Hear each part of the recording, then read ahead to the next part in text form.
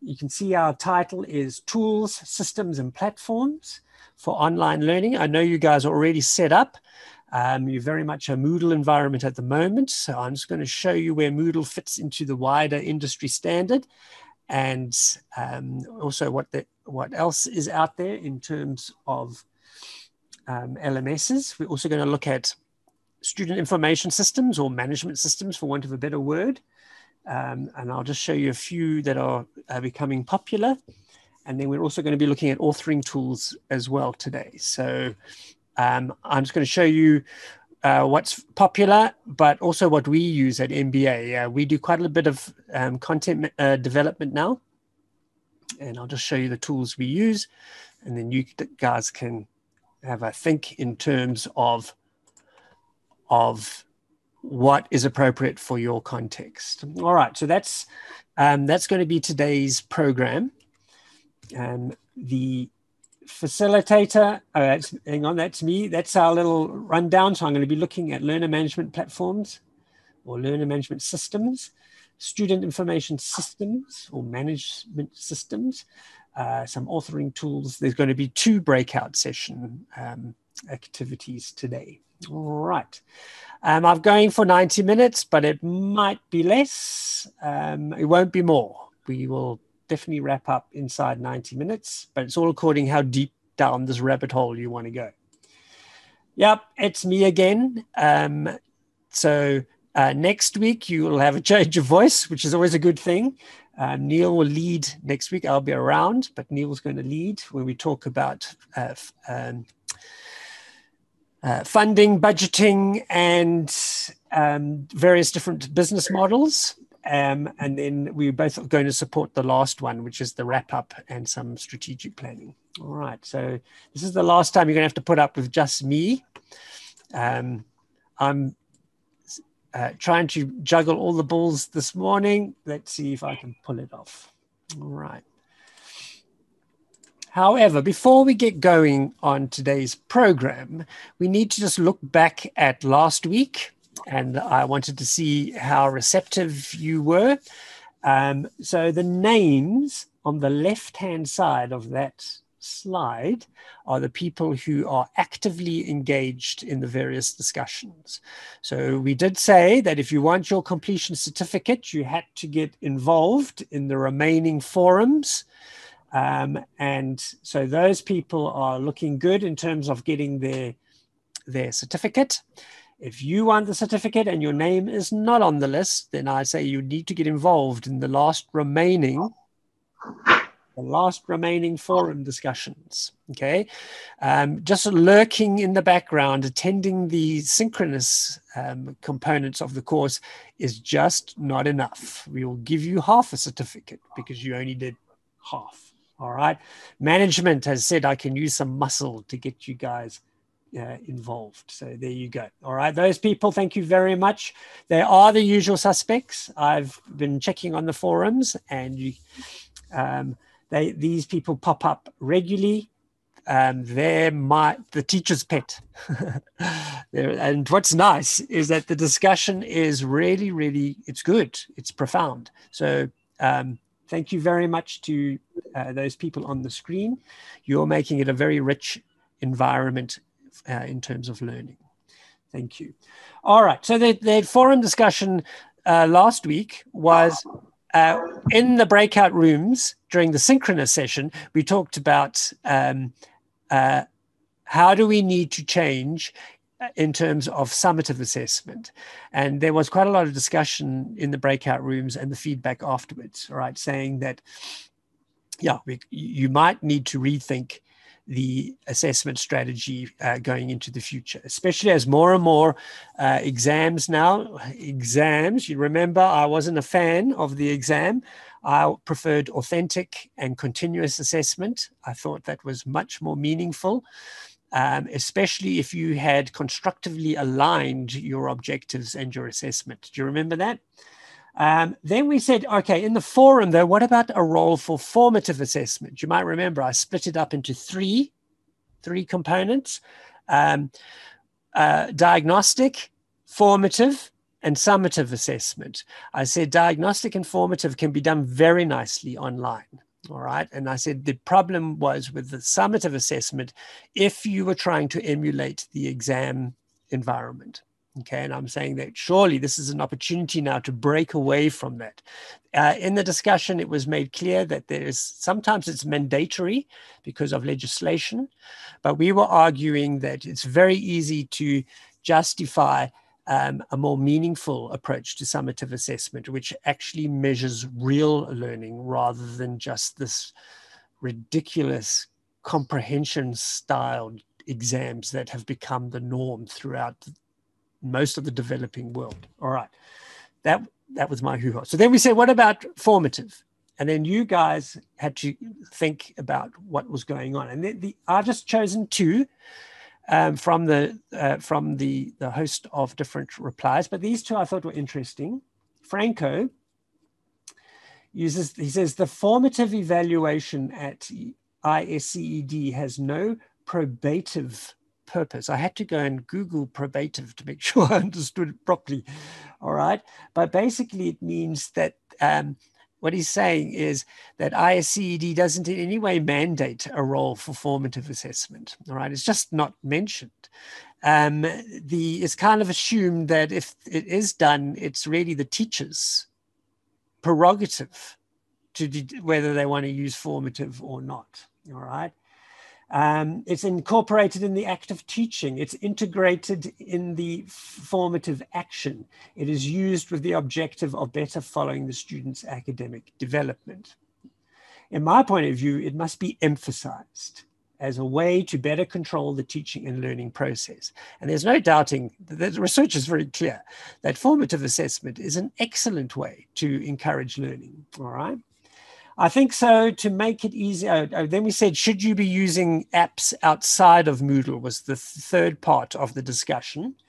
And remember, you guys did a Kahoot test during one of the sessions. So you've had a little experience of what formative assessment's like using a third-party app. And Franco says, I think we should use that type of technology. It makes it easier for students who don't have access to Moodle when it leaves them off the platform. All right, so I would think, though, that your Moodle would always be your core, your central component, of which all the other little bits and pieces would leverage off. So I would say if your students can't access Moodle, then they need to get themselves organized. And maybe you need a support mechanism to help them. But if they can get Moodle, then they should be able to get many of the other third-party apps as well.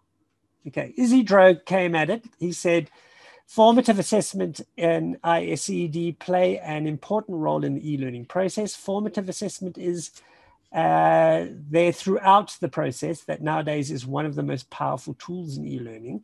The activities related to formative assessment most used by ISCED are tests, forums, and quizzes. Okay, I'll go with that. Is there something that should be emphasized?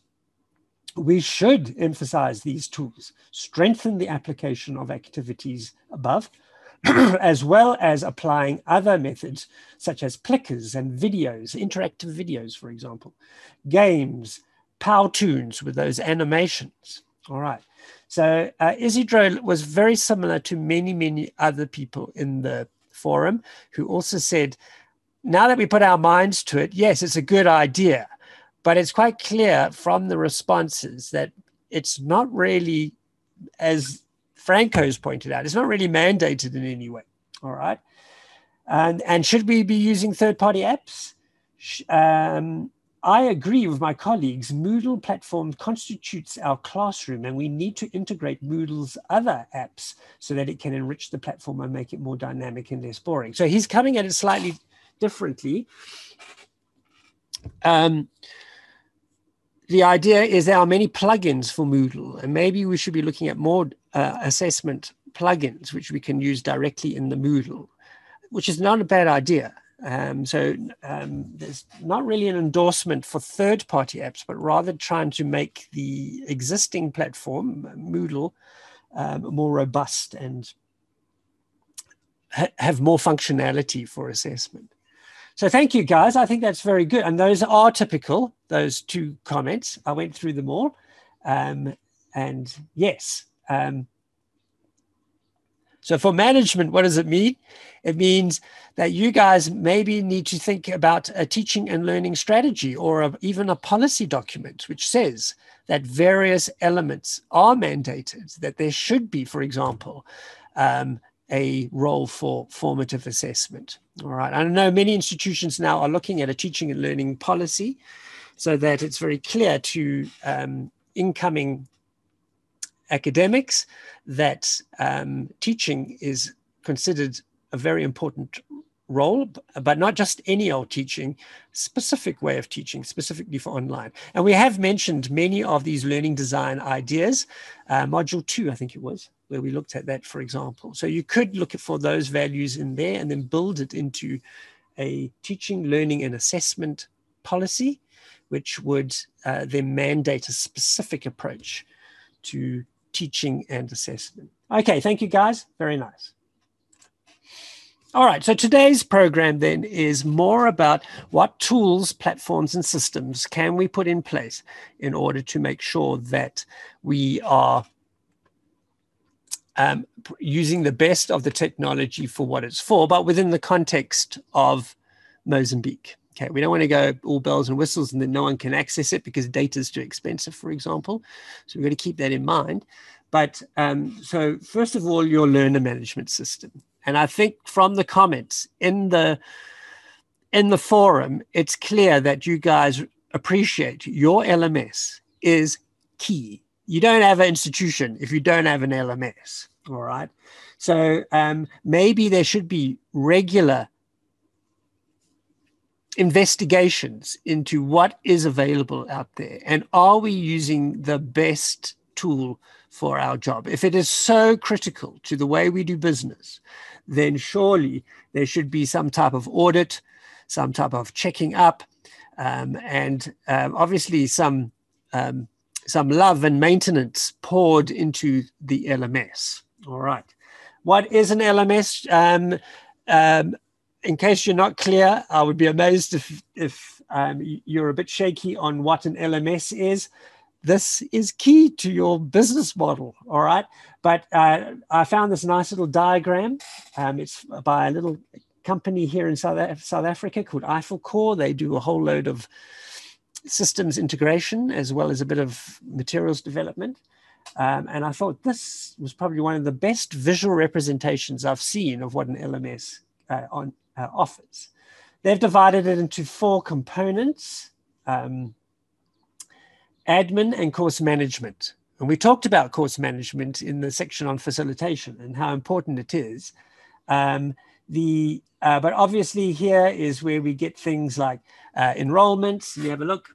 We've got, it was a bit small for me, announcements, retention tools, evaluation, reports, sending out notifications, even some coaching, etc. And I would say it's also like it's tracking what students are doing, chasing up people who are falling behind, making sure that all the scripts have been marked and all that type of stuff is kind of your admin and course management. If we go down and look on the left-hand side, bottom left, content. So obviously your LMS then is where you push out your content, all right? And just to give you how they've divided up each of these 4 quadrants, they've divided them further into things or apps or functionality that encourages thinking.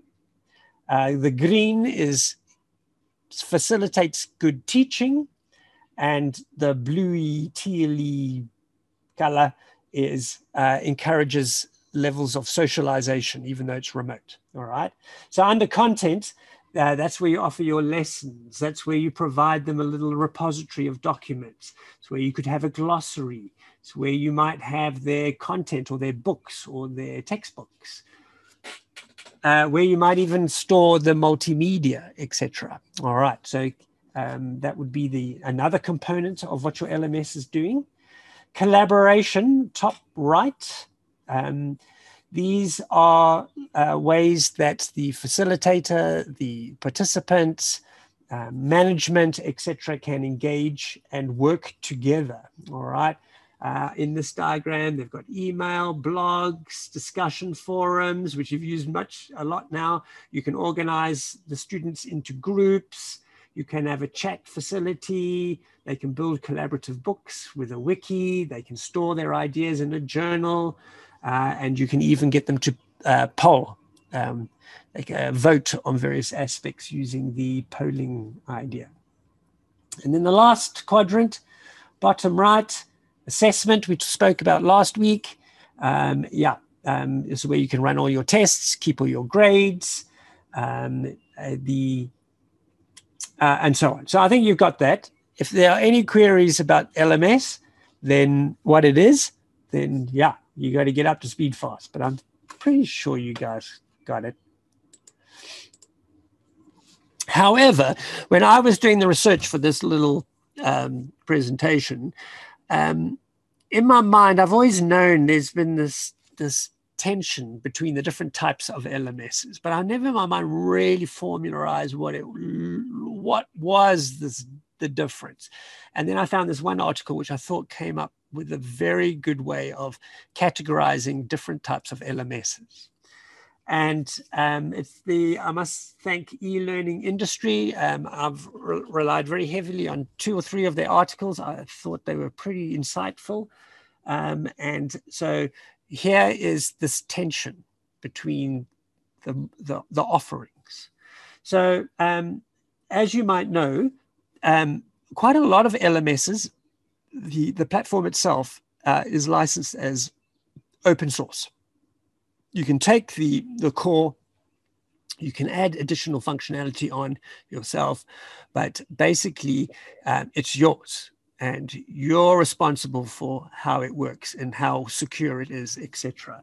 So that's the blue side on the left, your own open source LMS. And the advantages of going this particular route is obviously it's extremely low cost. There's no subscriptions for the actual core materials. In fact, the core is free, but there will be costs involved in terms of looking after it and maintaining it and putting in the patches and so on. So it's low cost. All right. And so small and organizations which don't have a lot of resources tend to like to go this particular route. How the model works is that obviously you are responsible for the server. All right. It's got to sit in a room where you are comfortable that it is secure and that it can run 24/7. If your server goes down, your institution is closed. All right. All learning stops. Okay. So here you are boasting. Oh, hang on. I've got a whole load of people waiting.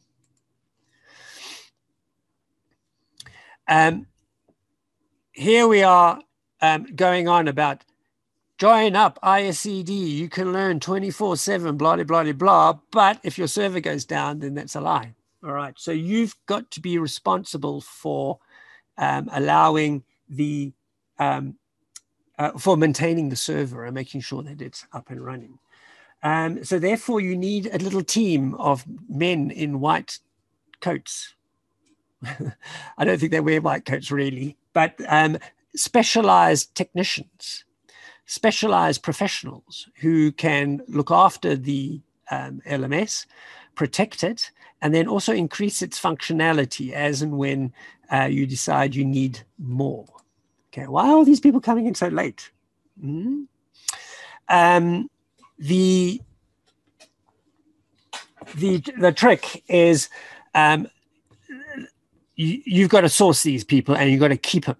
All right. So in Africa, one of the problems, of course, is that these people are rare and it's quite difficult to retain them. All right. Once they become skilled, they get sucked into commerce and various other places where the same skills is more lucrative for them. However, having said that, the nice thing about these open source LMSs is that there is a large international support community, and you can use their ideas and ask for help, etc. So that is on the one side, and you can see there are various advantages and various challenges of going this particular route. But then the opposite well, they still offer the same services, but the opposite model is these cloud-based learner management systems, which are becoming extremely popular. All right. So the idea then is they're not free, but they tend to be reasonably cost effective if you shop around and get one that's good for you. There you don't need a technical team. All the maintenance in terms of the technical side of things is done by the institute, by the service provider, and so therefore updating it, giving you the latest version, all that just disappears. You don't have to worry about that. You can just get on with all the course administration because you have full control over how your courses are organized and how you collect the data for your courses, etc. So you rather, instead of having a technical team, you just need a skilled administration team in order to look after your LMS. Suitable for multi-campus institutions. So one of the problems with the other model is that if you've got lots of nodes, lots of campuses, and ideally they all want their own LMS, then it gets very messy, right? And you've got to replicate all the problems. But if you have it in the cloud, then it's not an issue at all. You can have exactly the same setup for every campus. And the other beauty of a proper cloud-based solution is that should you suddenly have an enormous enrollment, you've got a big influx of new students, then you don't have to worry about increasing bandwidth or paying your internet service provider for more traffic and all that type of thing. It's factored into the business model. So as you expand and we have more traffic, they offer you more bandwidth. And then when it works the other way as well, when you don't need it, then it shrinks. So that's also quite useful as well. So, all right. So in your minds, then you're going to decide, is the model we've chosen for ISCED, you've gone the Moodle route, so you're on the left. Is it ideal for our institution? And obviously, you've got to balance it up. And there are pros and cons with both sides. So keep that in mind. Any questions before I go on? Is that kind of agreed?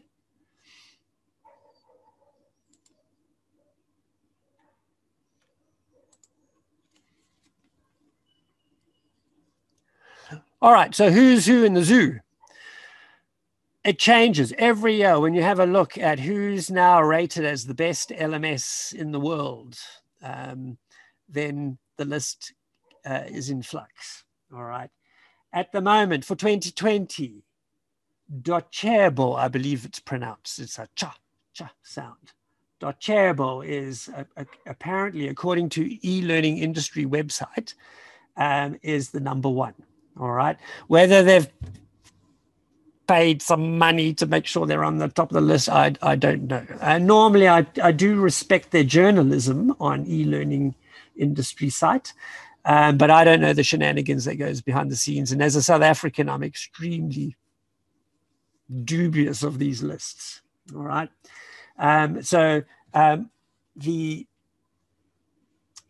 According to them, though, they would put there's the top 19. Right. And if you run your eye down them, there are some I've never heard of before. So it's a very competitive market where there's lots of new players, slightly different models, different emphasis, and so on. Adobe Captivate Prime is well known, though. The Talent LMS is fairly well known. Litmos gets some exposure. It's an SAP solution.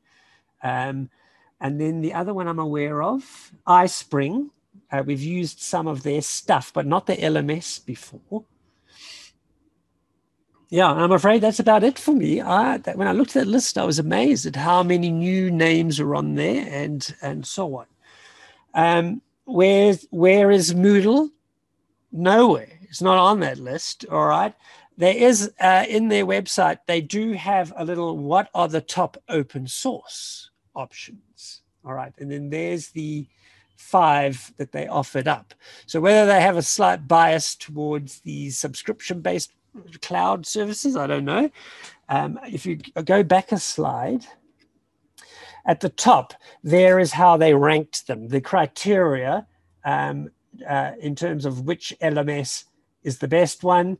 They used customer support, customer experience, the features in the software, the innovation in the software, customer reviews, economic growth potential, the company's customer retention, how long people stayed with them before abandoning and going to somewhere else, employee turnover, and the company's social responsibility were the criteria they used. And they obviously had some algorithm, and then they came up with that list. All right, so make of it what you will.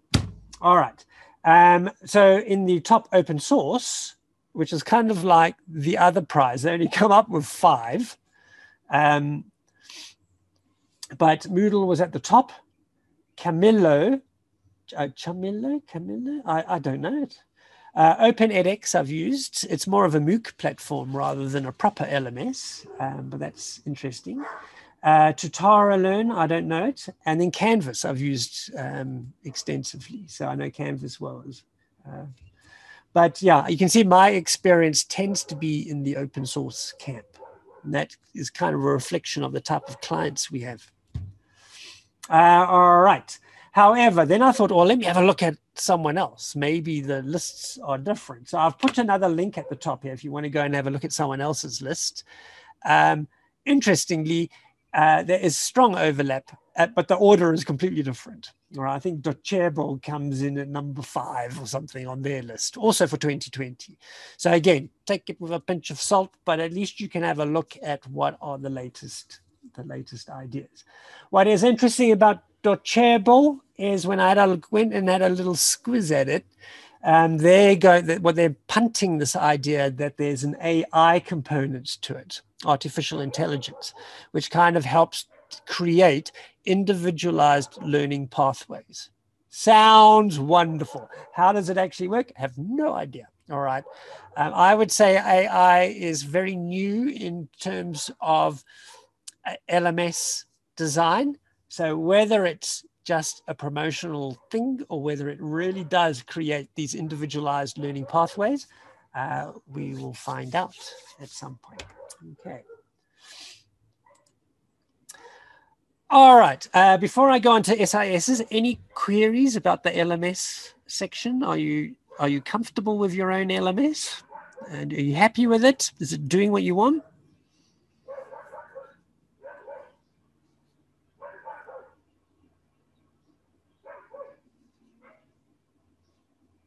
Anyone? Martin, are you still here? Let's have a look. Is Martin here? Martin always Hello. has. Yeah. What do you think? Maybe, when your experience is mostly with one platform, you tend to think that's the best. And for us, Moodle is working quite well. You're happy? Yes, we are happy with it. Oh. I think, well, I speak for myself. Maybe others will have a different experience. From my opinion, I think the Moodle is the best for ISCED. I mean, based on its wide international support, and then the very good learning cycle for the administrators. And when it comes to complexity, you can start with a very low level and then move up and make it more complicated to suit your needs. It's got this gradual learning curve and this gradual complexity use. So I think it is the best. And on top of all, it is open source, because most of these commercial ones are very, very expensive. And I mean, it will break your budget. I mean, they will lure you into it, and you will be done. So I think Moodle, at least in the meantime, it will be the best for itself. I agree with Chimuzu in the idea that what you know, you feel comfortable with, and then you can also start to push it, because you don't need the out-the-box version. You can start playing with all the additional functionality. So it's good to know your LMS well. But I also agree with Martin in the sense that some of these subscription-based services are really expensive for us in Africa. Our currency doesn't really compete with the dollar, and so what they think is cost effective for us is actually very expensive. In my own experience, we've had a number of institutions move from Blackboard, which is not even on that list. You notice Blackboard used to be the industry standard, but it's not even on that list. Many institutions in Africa had a Blackboard subscription, but just about everyone's dumped it, all right, and gone for some type of an open source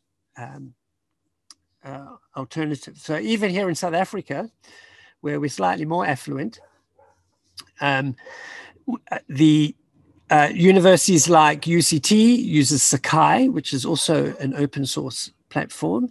UNISA uses, I'm trying to remember, I think it's Blackboard. Oh no, it's Pretoria. Pretoria uses Blackboard. So I've worked on it, and it's horrible. It's clunky and nasty, and but maybe I'm biased because I know Moodle inside out and backwards. I can make it jump through hoops, so I'm very comfortable in that environment. But I would say most of my clients have moved towards Moodle, and whether that's because of my bias or because it's robust, it's cost effective, there's a lot of international support. That those could be reasons why. All right, but I would keep an eye on those others. I wouldn't just get too comfortable in the Moodle environment. For now, it seems to be doing its job. But is it keeping up? And one of the nice things about Moodle at the moment is they're pushing for the mobile app. So every time I look at the mobile app, it's getting better and better and better and better. So they're really, really working on there. They're also quite innovative. They've recently now released the idea that you can take an offline version of your Moodle and stick it on a USB stick. So that's kind of useful for our type of environment. They've also built a competency-based framework. So you can now have students track their competencies across multiple courses. They have a learning plan, and the idea is that if they've done course 1, 7, 9, and 15, then they can get their competencies marked off that for a particular thing they're ready. So I do believe that Moodle is innovative and that they are trying to stay that way. So yeah, I'm still a fan, even though my research now makes me realize that there's a lot of innovation happening in the LMS market. And yeah, we're going to make sure that they stay on the game. Any other queries, questions, statements about your current LMS?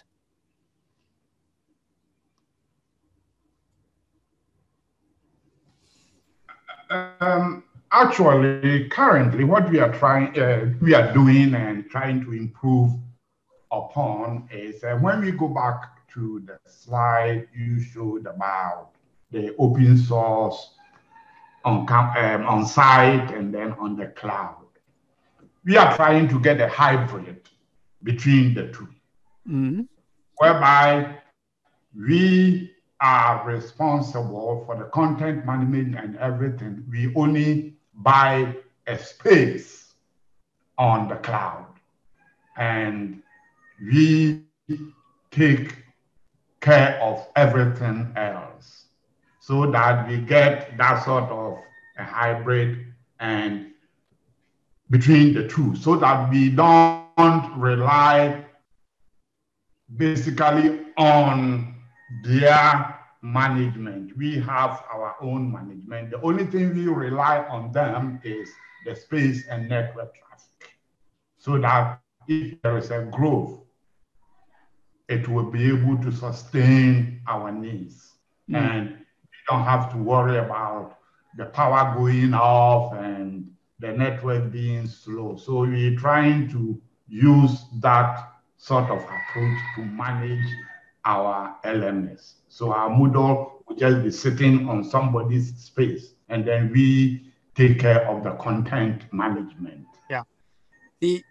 That's the beauty of the cloud, and Moodle does have a cloud solution. So if you want someone else to look after all the security patches and making sure that you're working on the latest version and all that type of thing, then a cloud solution is for institutions who do not have technical expertise or capacity, then it makes a lot of sense. So some of my clients have moved on to Moodle Cloud, for example.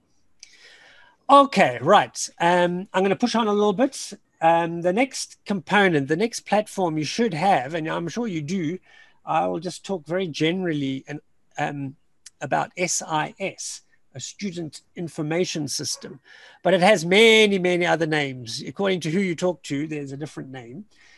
Sometimes it's called student management systems or college management systems or so on. But basically, this is the other component of a college or a institute like yourselves, which is often either poorly done in Moodle or just doesn't exist. So quite often the other piece that you need is some type of student information system. Again, I've gone for Eiffel Core. I like their little diagram here. So they try to visually show the types of things that are covered by your SIS. So your student records, your student information.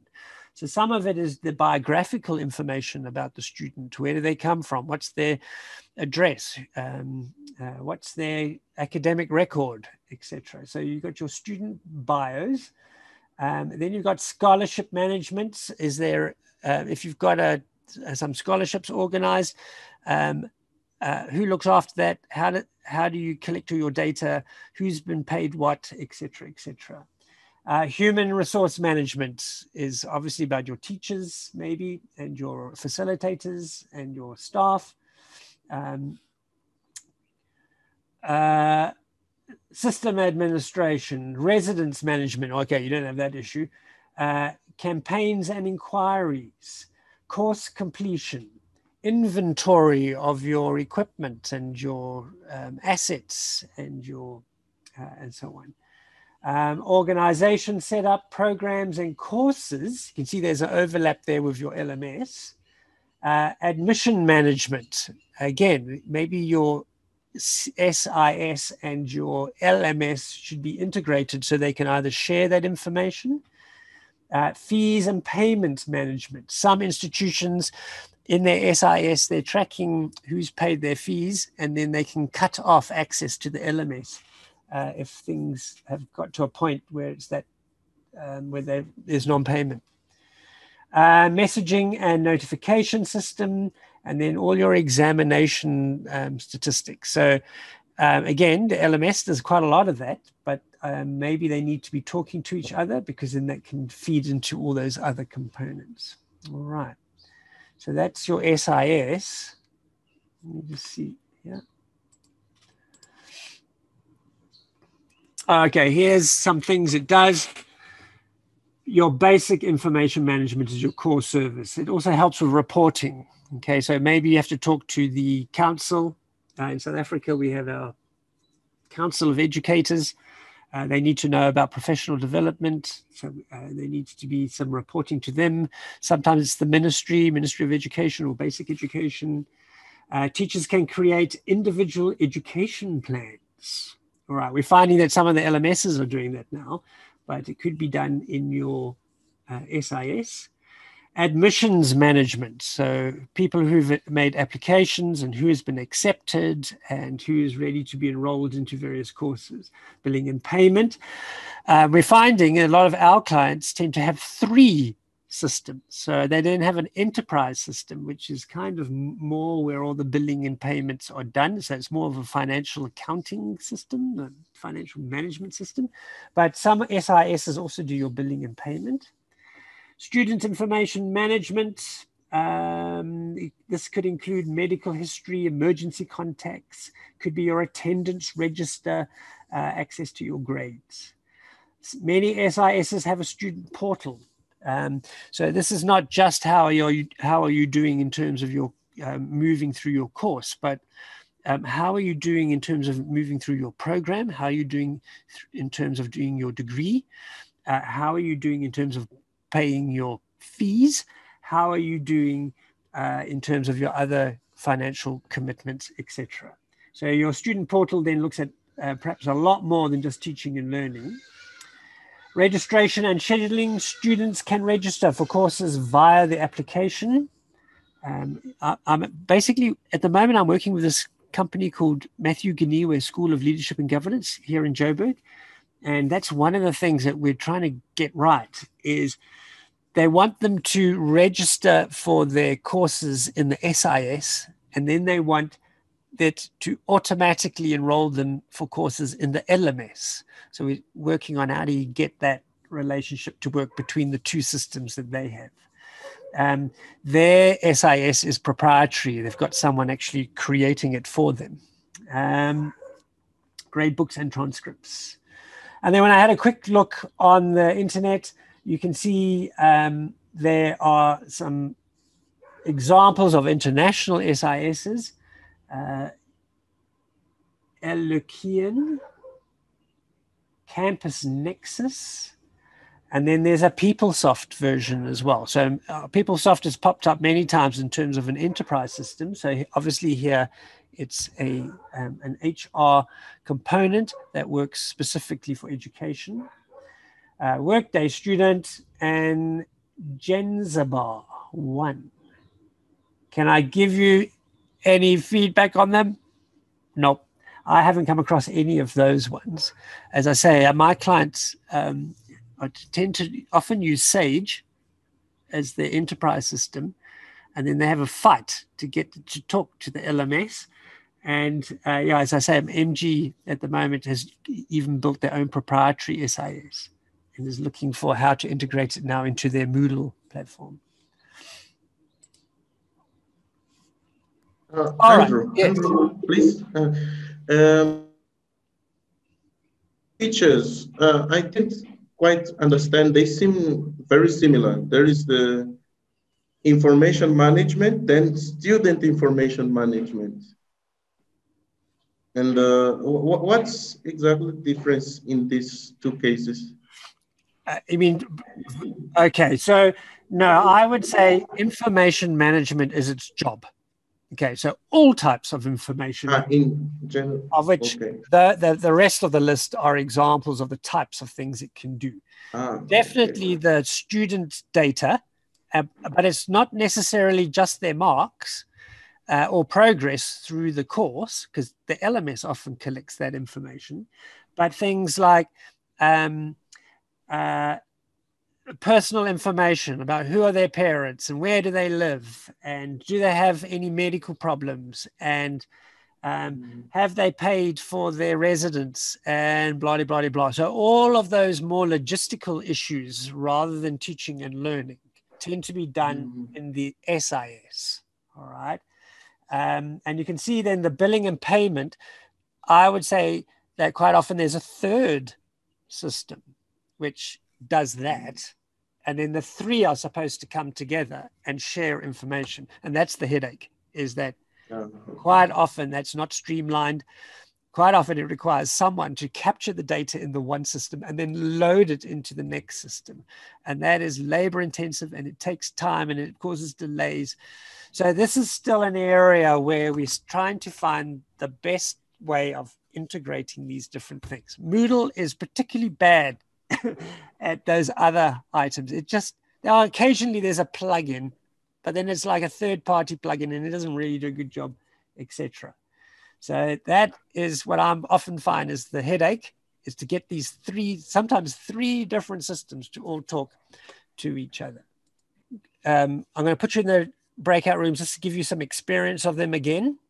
The question is, how integrated is your LMS and your SIS? Now, maybe you don't call it an SIS, but all your other data that you collect about students, is there a nice relationship between the LMS and then this other information system?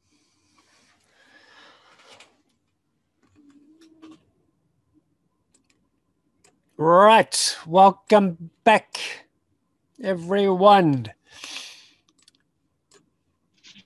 You coming back? Yes, you're pouring in. Good. All right, let's have a representative from room 1. A volunteer, Amilcar, Annabella, Jamuzu, or Edgar? Jamuzu, yeah. Okay. I will summarize the integration that we have between the platforms and Moodle.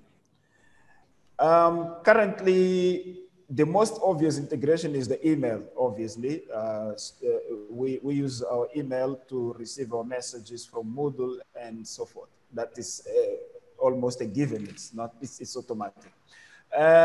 Then we have the ticket system. The ticket system is an area where the students can place their complaints, their problems, their challenges, etc.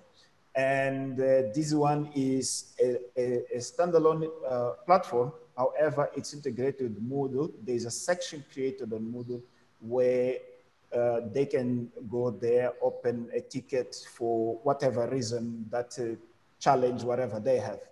And this one interacts then with the ticket system, and then we receive an email according to the ticket. Then we have Primavera. The Primavera system is basically an accounts system and finances that does all the management of the student's payment and so forth. What it means is that if a student is paid fees, he has access to Moodle. If he doesn't pay fees, Moodle says, okay, I've checked Primavera, you did not pay your fees, so you cannot access Moodle. Then we have ISCED. ISCED is the student management system, basically the core where the student records are stored. And by student records, I mean from their results, their IDs, their addresses, and so forth. All student records are in this system. And the way this system integrates with Moodle is with the results. Results can go back and forth. The electronic assessments on Moodle, they are at some point exported back into the ISCED, the student management system. And for the students' visualization is exported back as a score, whatever, final results, so that the students can visualize them. There's also another feature between the integration with the ISCED and the Moodle, that is the student management, that in the sense that Moodle imports students who are registered for a specific academic year from the student management system. Nice, good. Exactly. So that's how we get the students into the different courses. And again, the courses themselves, because we already have a set of courses for the specific degree programs, they are imported from the student management system. I hope I did not forget anything. I tried to summarize. This is basically the integration that we have there. Sounds Moodle with 4 other platforms. Sounds good. All right. Is everyone in agreement? Let's go for room 2. 774934 or Alberto or Eulalia. Representative from room 2. Good morning, everybody. Come in. Yes. Sorry, my English is very poor, but I will try to explain. Your English sounds great. Can you summarize? In ISCED, we see the integrated of LMS and SIS in the model on Secretary Online. The student in this menu has the information about fees, has the information about their marks. For example, when they make an exam, they can find the results on the Secretary Online. So we think that the Secretary Online is an integration of LMS and the SIS information. And does it work well? Are you happy with it? Sorry? Does it work well in your opinion? Yes, it works well. So sometimes we have problems of synchron. I don't know the right name, but sometimes the students synchronization. Results. Sorry? Synchronization. Synchronization. Yes, thank you. Sometimes we have problems of the synchronization because the students pay, but they don't see they still continue with the how can I speak? I get it. They still continue with the please help me. Okay, I can help. What she's basically saying is that there are cases occasionally where students pay their fees, but somehow Moodle does not read the system. Something happens there, and then the student continues blocked. You will have no access to Moodle. However, you will have paid the fees. All right. Thank you, Carmen. That's great. Let's go with Ruby, Wisdom, Zachariah, and Zulmira. A representative. Do you agree that's nice integration between LMS and the other information systems? Andrew? Hello, everybody. Can you hear me? Good morning. Yes, we can hear. I will. Andrew, can I share my screen? Yep. Let me stop mine. And I think you can now. Okay, let me see if I can to summarize everything. Okay. Can you see my screen? Yes, I can. Yeah, so basically this is our systems. We have the mobile devices for the students, which can be either a telephone or a tablet or a PC. Then we have our Moodle, which is the LMS. We have our Isura, which is the accounting system, which is our student registration system. Then we have our Primavera, which is our accounting system. And these three systems are basically integrated and they share information. So all our clients can actually, from their devices, they can have access to all this information on a browser. So all these three systems are integrated so that the students can have access to all the information at once. And the students access that information through the ISCED mobile. So I think in summary, that's how we are organized. And are you happy with the integration? Does it work perfectly? It works with the usual problems of connectivity, which we've learned to live with. Okay. But I think we are happy. Cool. Okay. Now I can stop share. Take you back. Yeah. Sorry. We still got another room Florencia, ISCED, whoever that is, and Martin. Do you want anything further to say? As other people said it? I mean, the others have well explained how the systems all work. And we focus our discussion on the three major systems that Dr. Wisdom described: the Isura, Primavera, and then the Moodle. And the Moodle is hosted outside over the cloud.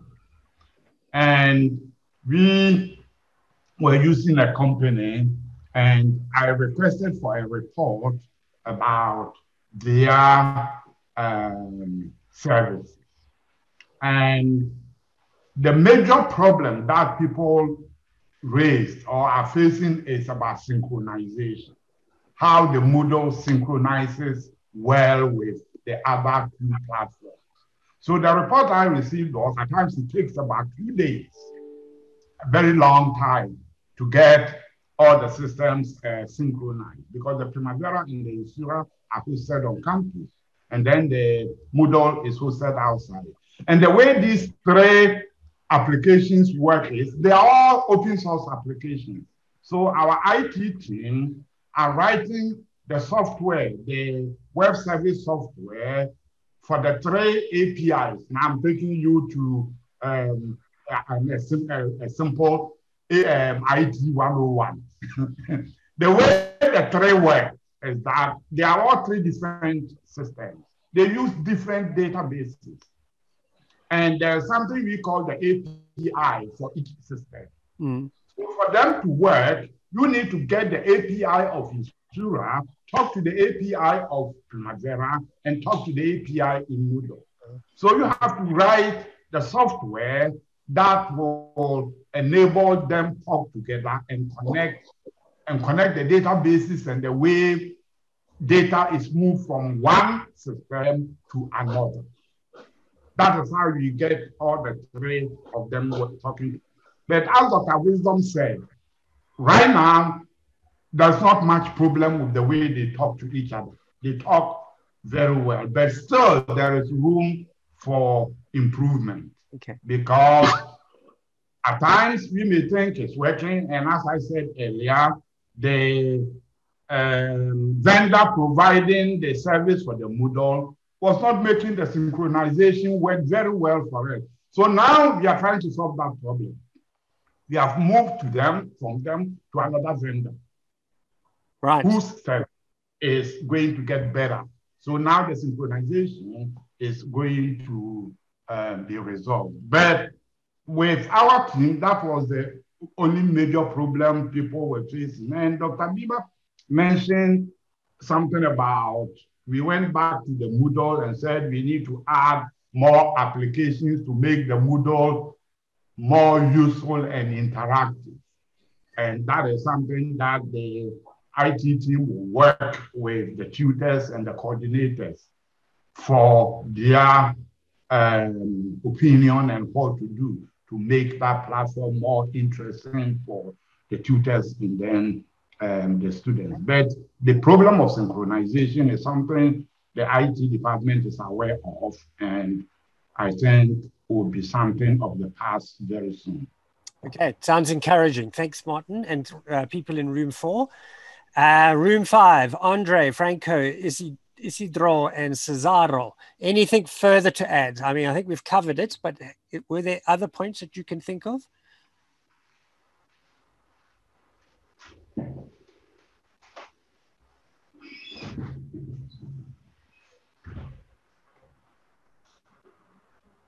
Okay, I've only got a few minutes left, so I'm going to push on.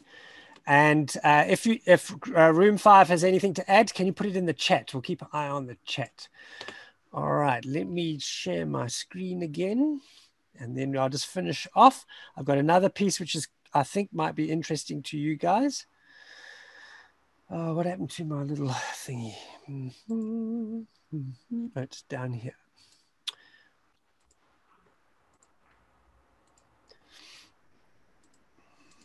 All right, so the last part I thought we're talking about technology in this session. So I thought also we'll look at some authoring tools. What do we use? What's become the flavor of the month in terms of making your content more interactive, make it more visual, make it more exciting and engaging.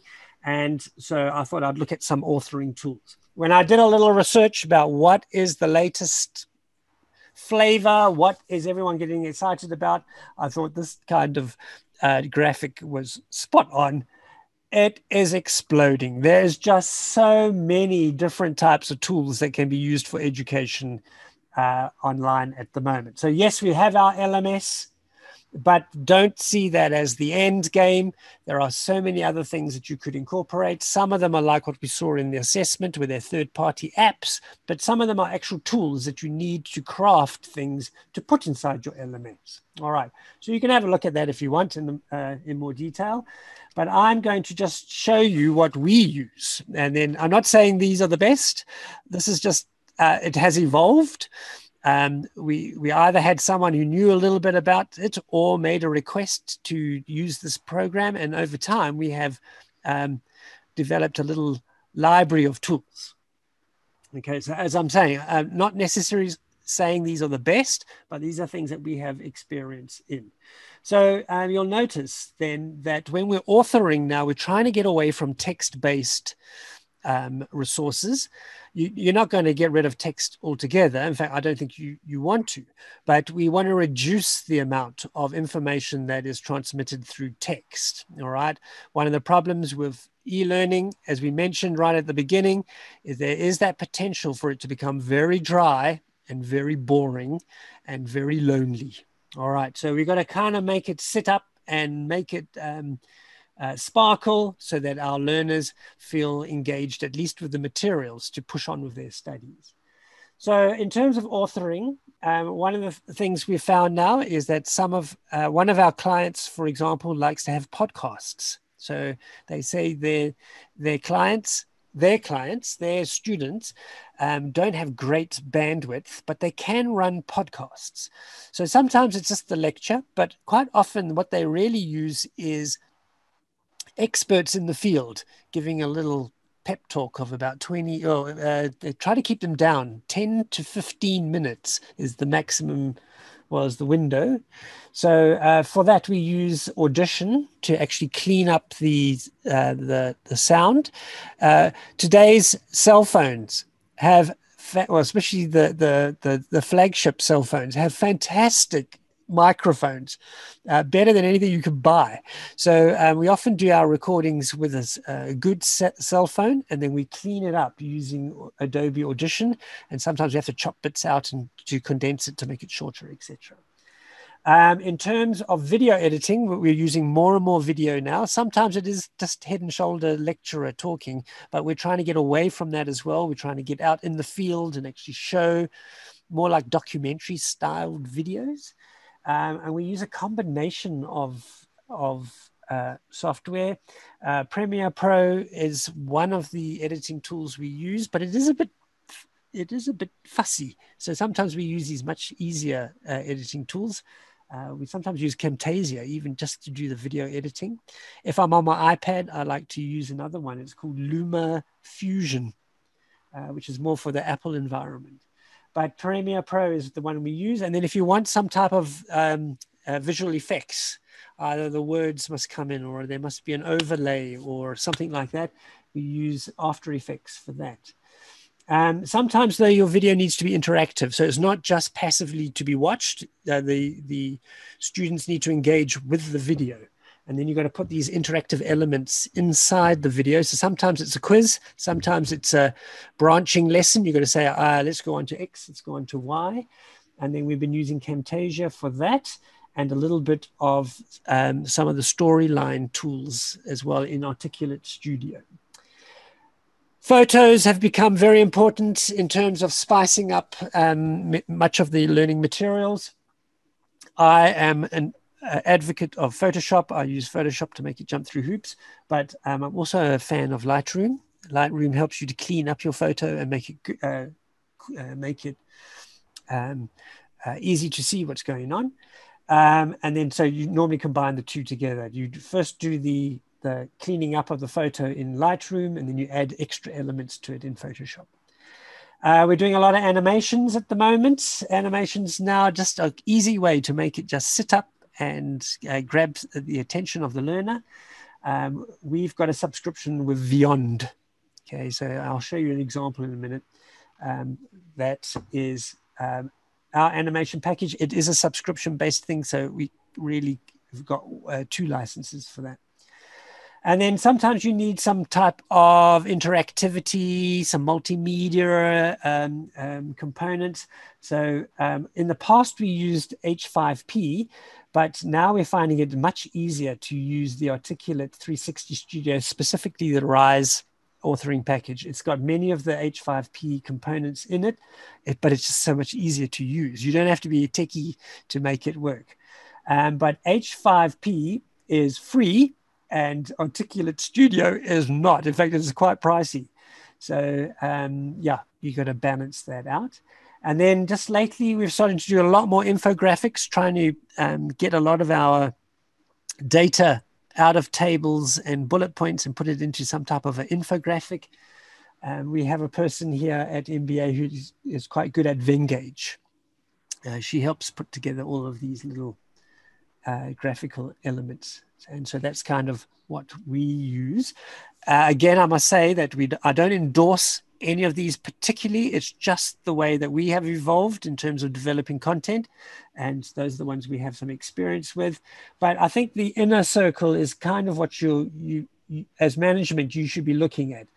How do we create podcasts? How do we create our videos? How do we add interactiveness to our videos? How do we edit our photos? How do we create animations? And how do we do multimedia interactivity? So I think those are the questions management should think about. You don't have to go our route. There are many, many options, as you saw in the previous slide. I'll just show you a couple of little examples. This one is an animation.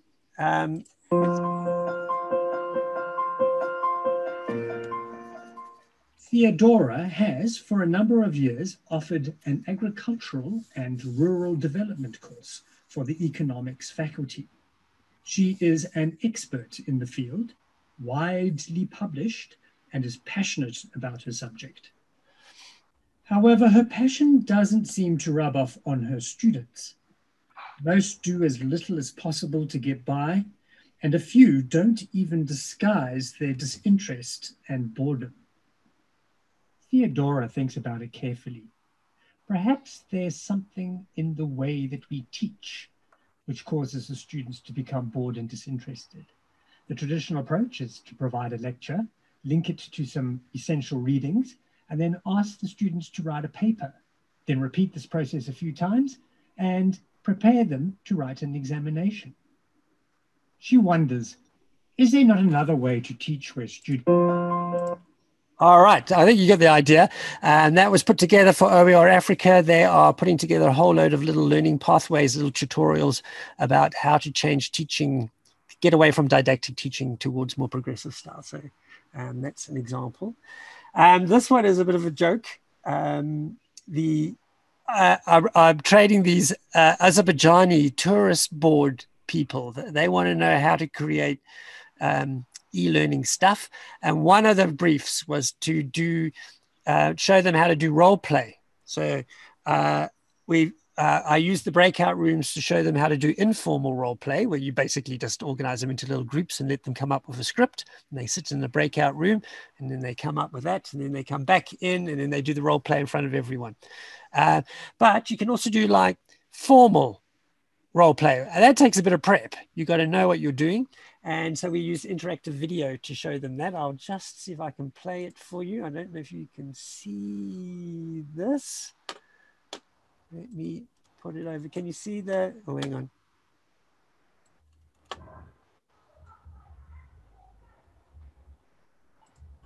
I don't know if you can see that. This is called TTCC3. There's no sound, but the idea is the video itself can become interactive. And they were thinking then, all right, so we would, in our training, we would develop these materials which would have these hot spots on them. So in this case, are they're trying to train their people how to probe and suggest about what specific holidays they can go for. So if they choose seaside, it jumps to a specific part in the video.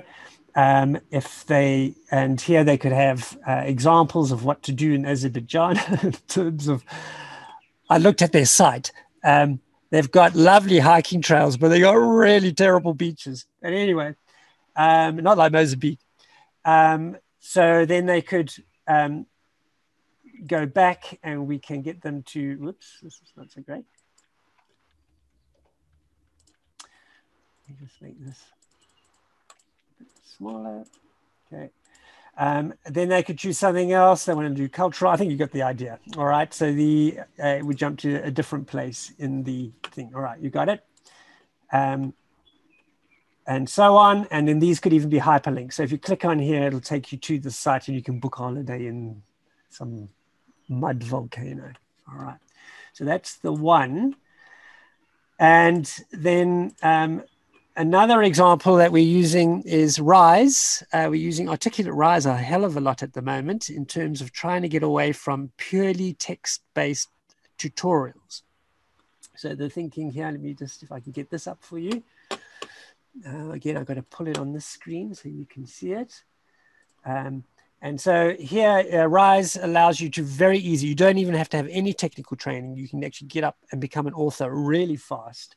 And then you create the structure of your little tutorial. Here's all the elements of the tutorial. I'll just make it a little smaller so you can see. Then you can put in your animations. You saw an animation earlier. And then you can put in your text. You've got some hyperlinks. You can put in your graphics.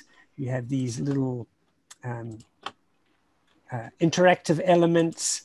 And you can even have a test, etc. You can see it's all slightly animated. So you have your bullets. You can chunk using these little strips. You can put in your pictures. You can ask for it to be bigger or smaller. And you can have these scrolling things here to try and break up the text. It load up various videos on YouTube, or you can directly upload the video, etc. And so on. So Rise allows you to actually lay all this out. You can have a test as well. This one doesn't have a test. But Andrew, yes. Andrew, yes. Excuse me. We're not able to see your screen. You're sharing the functionalities of Rise. All right, hang on. Let me see then if I can share differently. Did you see the interactive video, or do you not see that either? Oh no. No, we couldn't. All right, let me show you. Here we go. Share. All right, so this is the what we're using a lot for OER Africa. They want these interactive tutorials, but they don't have a lot of skill in terms of authoring packages. So this is perfect for them. They can design these, what is their breakdown that they want to cover. Here, Rise allows you to then show the structure, and then within each of these little elements, you can then load in the content. So, and it's okay, you just copy and paste it in, or you just type it in. You can put in your little animations that you've made in Vyond or anywhere else. You can do these hyperlinks off to a different article. You've got these little interactive elements here, which just kind of hide some of the text. You can see even the bullet points are slightly animated. Okay, you can click on the pictures to make them big in case that's not great. If I was in a much smaller environment, say like a phone, then it reorganizes the material so that they look better on a phone element. So I'm going to try and resize my screen. All right, so say that was a phone. You can see it really reorganizes the phone's a little bit bigger. Reorganizes the screen so it still looks attractive, even on a phone or a tablet. and all the interactive elements still work. All right, so you can embed your YouTube videos. So all your video work, you can just either embed it directly into the Rise. It streams fairly well, or you can put in YouTube or Vimeo videos and they play within the little screen. It's all nicely integrated. This 8-year-old pupil presented with. It just makes it look sexy and attractive. And obviously the branding is their color scheme for OER Africa. All those strange colors are theirs. So it all looks nicely branded. Yeah, let me just make this big again. So that is, that's a little option in terms of creating multimedia interactive environments. This particular one doesn't have a test, but you can load tests in as well. It keeps scores, and then you can transport it either as a SCORM package into your LMS, so that you would have this embedded in your Moodle, or you can stick it on your website as HTML7, and then it can just be a link within your normal website, and therefore all the interactivity still works. The only downside of using Rise is that it doesn't collect data for you, okay, except for the fact that someone has completed the tutorial. It's not like they can offer you assignments or anything like that. So that would have to be done in the Moodle, but you can embed this as the content component within a Moodle course, is what OER Africa does. So they use a combination of Rise and Moodle. All right, so you get the best of both worlds. All right, I'm going to show you the interactive video as well, because I don't think you saw that. And then I'm afraid I'm going to have to wrap up. It is here. Let's go back.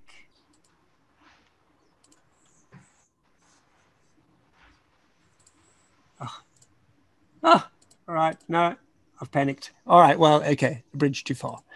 Because it's now past. All right. So to finish my little presentation, I've got a couple of questions for you to reflect on. Let me just reshare my screen for my final summing up questions. All right, so today we've looked at LMSs, SISs, and a whole load of authoring tools that you could use to sexy up your content in terms of making your learning more engaging. All right,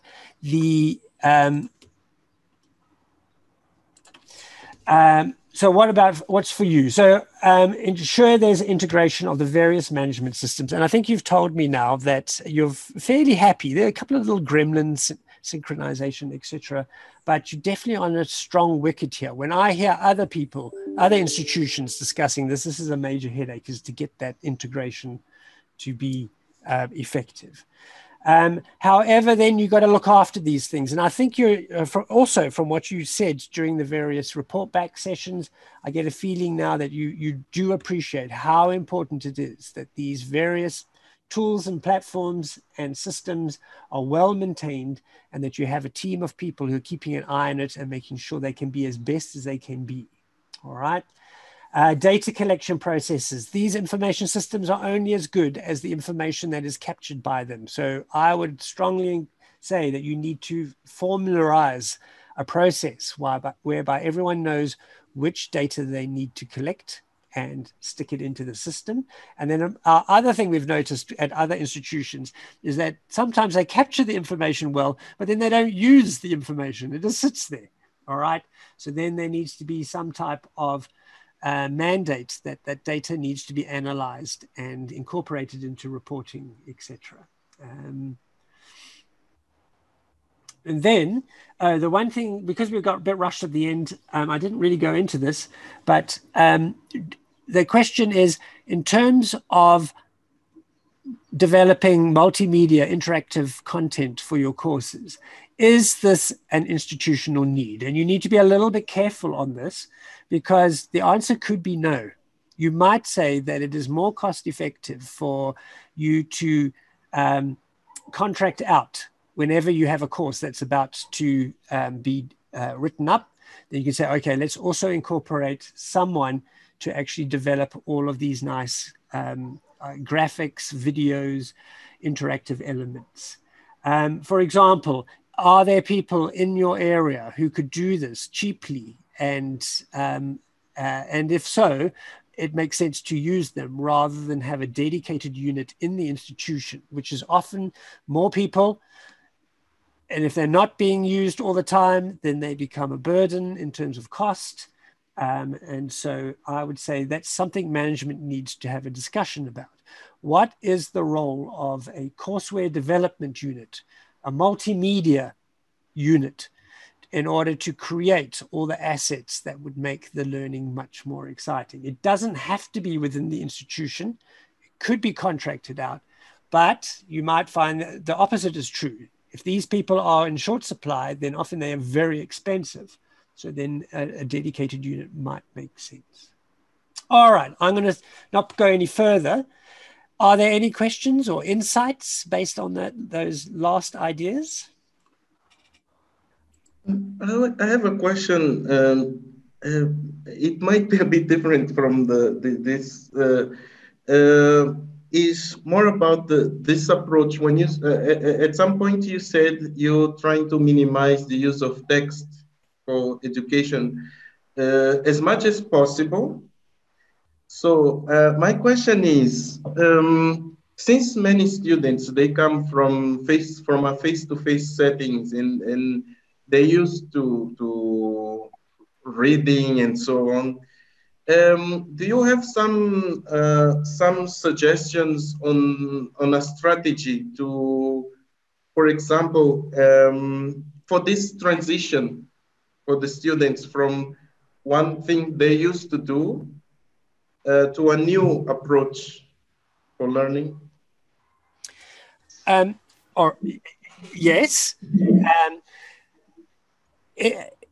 This new generation, I'm old.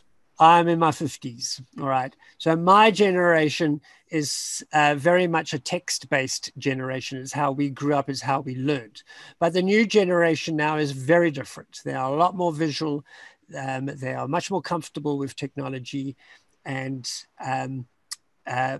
we find there's even a resistance to reading. But now in certain courses, reading is key. I mean, if you are training people to be lawyers, for example, then I'm afraid they need to read. I mean, that's how the industry, the profession is organized. And therefore, making them work through various cases and reading text is part of the training. All right. So I would say the answer to your question then is it's different according to what it is you're teaching, what you want them to learn. Okay, so I'm not saying throw text out totally. I would say that where you can, and it's appropriate, then you must start moving away from text-heavy courses to incorporate more visual elements. As you said, some of our students are very used to face-to-face. So therefore, a little video of a person just lecturing. I mean, it's very boring, but that would be better than giving them the lecture notes, because they're used to that type of nonverbal communication where they're watching and listening and so on. Even a recording of the session, some people might prefer that rather than looking at my PowerPoint presentation, because they want to hear what was the nuances of what I was saying. So we've got to kind of the answer is it's different for each of your different courses based on who are the students and then what are the key skills that you are trying to incorporate in the training anyway. All right. And the answer is going to be different. But that's part of your planning process. You might remember in module 2, we were talking about learning design. In the design phase, that's when you ask those questions. What is the right approach in terms of developing an e-learning course for that particular audience in this specific environment? Yeah, so I'm afraid there's no one size fits all answer. Thank you very much.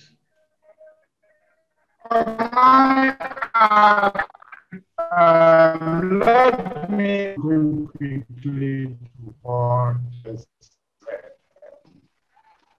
said. It's a seesaw approach to this, and as Andrew said, it depends on the course.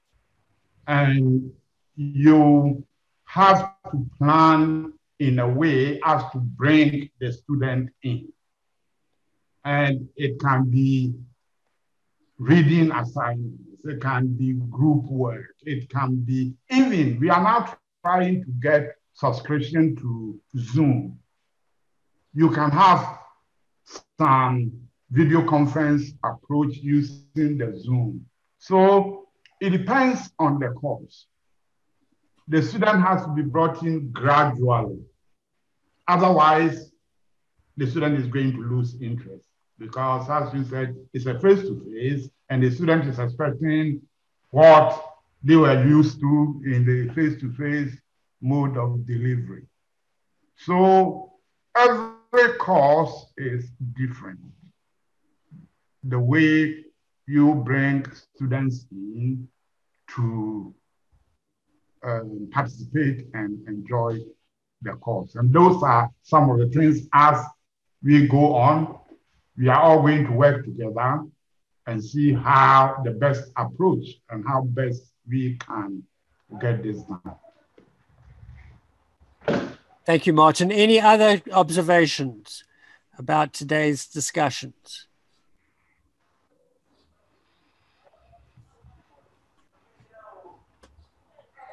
All right. Let me just show you what I've got lined up for you today.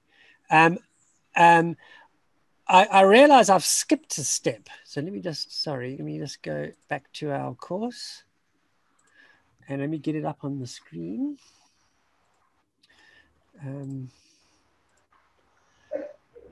Did anyone, I meant to have a look to see if anyone had developed any of those little, I keep losing my buttons. This is the problem with Zoom, is the button keeps moving. Here we go. I'm hoping you can now see the course page. We are on week 6, and last week I asked you to just investigate these various little tools. I don't know if I was going to ask if anyone wanted to demonstrate what they had done. So if you have gone this route, we've run out of time this time, and would be like to show what you've made, then please let me know, and then I'll incorporate that in next week's one. All right. So I'll ask you to look at these little things and maybe build 1 or 2 little demos. So let me know. All right. However, for this week, the little activity is pretty straightforward. I would like you to have a little another look as what is the latest in terms of LMS development that's here.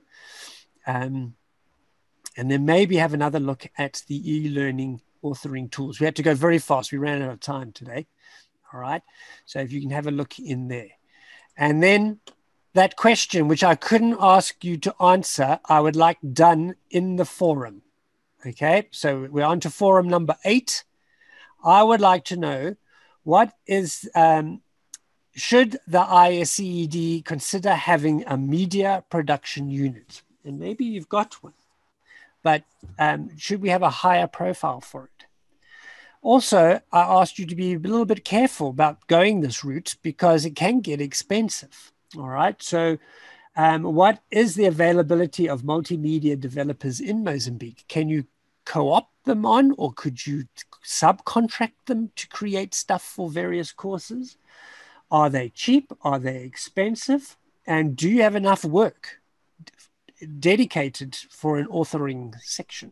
All right, so we ran out of time, so I want you to, in the forum, to please let me know what you think in terms of those specific items. All right, and then just to let you know that we are tracking you, we are watching, and one of the reasons why is because we want to give out certificates, but we're only giving out certificates to people who have demonstrated that they have been in the synchronous sessions, the Zoom sessions, but also engaged with the asynchronous sessions, which is the Moodle work. All right. At the moment, Antonio, Alberto, Amilcar, Abiba, Florencia, Franco, Isidro, João, Louis, Cesaro, Victor, Wisdom, and Zachariah have evidence that they are engaging in the asynchronous, in the Moodle work. All right. The rest of you, where are you? What's happened? Do you go to sleep for a week?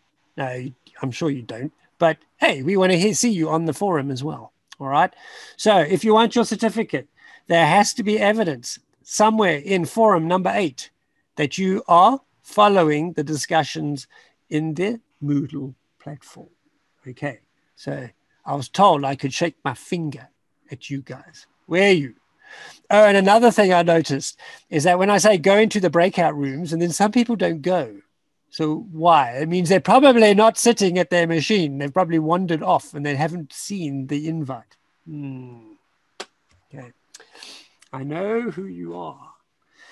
Okay, so that's me being Big Brother. I'm going to meet you next week. Neil is going to be the presenter. We're going to talk about funding, budgets, and business models. He's got some ideas which you might find interesting. All right. So please be on time, and I'll see you next week.